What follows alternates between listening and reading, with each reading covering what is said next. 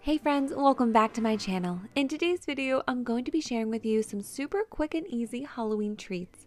These are going to be perfect for a last minute Halloween party. Planning a party is so much work and the last thing you want to do is spend hours and hours in the kitchen. But don't worry, I've got you covered. These treats can be made in no time at all.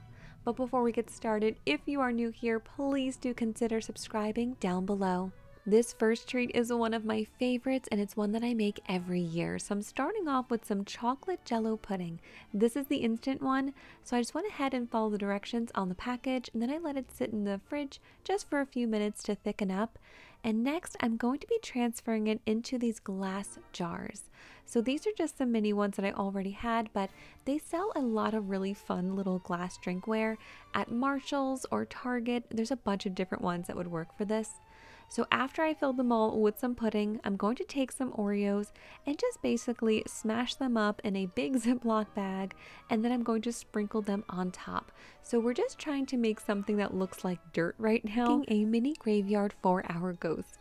And for the ghost, I'm actually just going to be using some Cool Whip. And the way I like to do it is just fill up a piping bag with Cool Whip. I don't have a metal tip in here at all. I just go ahead and use some scissors just to trim the edge of the bag off. That way I can pipe something just like this that kind of resembles a ghost. And now for the last step, we just want to give our ghost some eyes. So I actually have this black food coloring. So I'm just going to go ahead and use a toothpick just to dip it into that food coloring and then give my ghost some eyes, but you can also use black icing for this. That is it for this treat. It is very easy, but I'm telling you, this one is a crowd favorite. It's so fun to eat. Everyone gets their own little mini cup, and who does not love Cool Whip and chocolate pudding? Not believe how easy this next one is. All you need is 3 items. So the first is going to be some store-bought Rice Krispie treats. I went ahead and removed the wrappers from those. The second thing you're going to need is some melted white chocolate. And I'm just using a piping bag to put a little bit of chocolate on each treat. That way I can add the third item we are going to be using, and that is the candied eyes. So you're going to take that melted white chocolate and just start to drizzle it all over your Rice Krispie treats. I like to go in all different directions, and this is going to create the bandages for your mummies. This is it. Very easy. I like to throw this in the fridge for a few minutes just to harden, and then these are ready to serve. Definitely a really fun one on the treat table. Next, we are going to decorate this store-bought cake and turn it into something really spooky. So I'm going to be using this Entenmann's cake and some white icing. So all I'm going to do is just put that icing into a piping bag, and I trimmed off the tip of the bag, and now I'm just going to pipe a really simple spider web. So I started off with some straight lines all leading into one corner, and then just made some curved lines, and I did go ahead and just thicken it up at the end. So now that we have our spider web, we just need to create a spider, and to do this I just melted some purple chocolate wafers in the microwave, and then I put them into a piping bag. And now I just have some wax paper here on my baking sheet, and I'm just going to freehand a spider. Just something really simple. So I went with a circle for the head, an oval for the body, and then I'm going to give him 2 little fangs. And for the legs, just to give it something a little bit special, I just decided to make these little lines like this. That way I could actually make them stand up on the cake and give it a little bit of a 3D effect. Once I was done piping my chocolate, I just let it harden in the fridge before I popped it out and then put it onto my cake. And that is it, a very easy spider cake, and this can be done the day of a party because it really does not take much time at all. For this next treat, I found something that is going to make the process so easy. So this is the Good & Gather, this is the Target brand, and it's this vanilla candy coating. It's basically white chocolate, but it's meant for dipping. So it comes in this tray. All you have to do is just pop the tray in the microwave, and it melts itself right in that tray, so there's no cleanup, and it's a really good size for dipping. So once I melted the chocolate, I just dipped all of my strawberries into it, and then I let my strawberries harden in the fridge. You'll see when I'm laying them on my plate, I try to drag them a little bit just to create a little bit of a ghost tail. So once the white chocolate was hardened, I just melted down some regular chocolate to pipe on a little ghost face.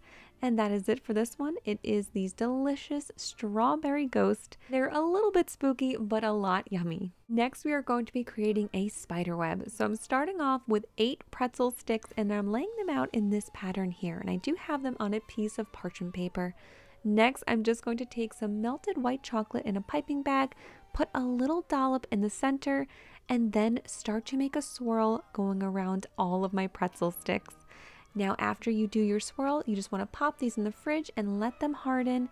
And that is it. You have yourself a beautiful and delicious spider web. They're great just like this, but if you want to really make them special, you can add some fun Halloween sprinkles to the white chocolate before it completely hardens, or even a candy spider in the center. This next one is going to be the easiest treat from this video and a great one to do with kids. So I'm starting off with some Entenmann's donuts.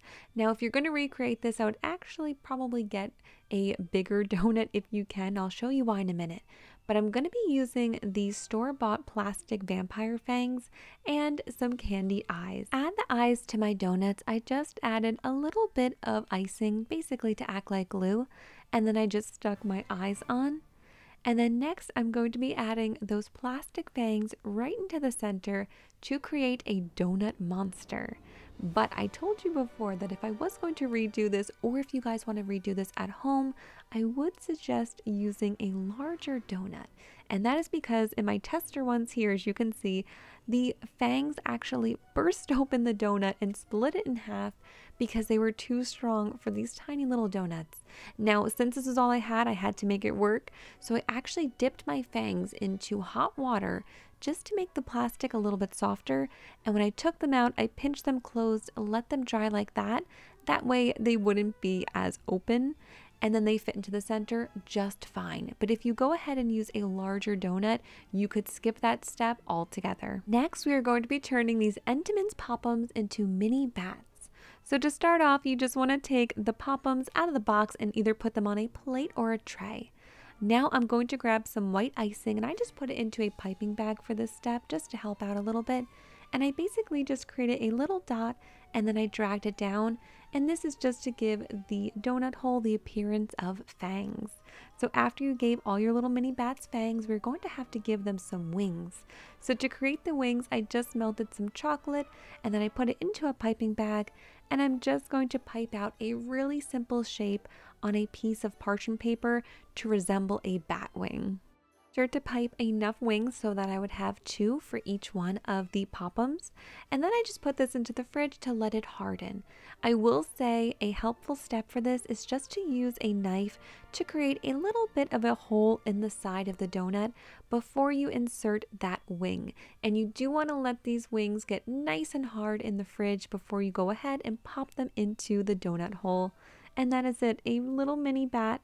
These are super cute and they are really yummy. Are the perfect treats for all of those chocolate lovers that are going to be at your Halloween party. And those are all of the Halloween treats that I have for you guys today. I really hope that you enjoyed these. If you did, please let me know down below in the comments. I wanted to come up with some fun, quick, and easy things that you guys could put together when you're throwing your Halloween party. I know how busy it can be and how much work throwing a party can be, so it's always helpful to have some treats that you can get together quickly but that are still going to be really fun and yummy. Thank you guys so much for watching. If you are new here, please do consider subscribing to my channel. And don't forget to check out this video for some more Halloween fun.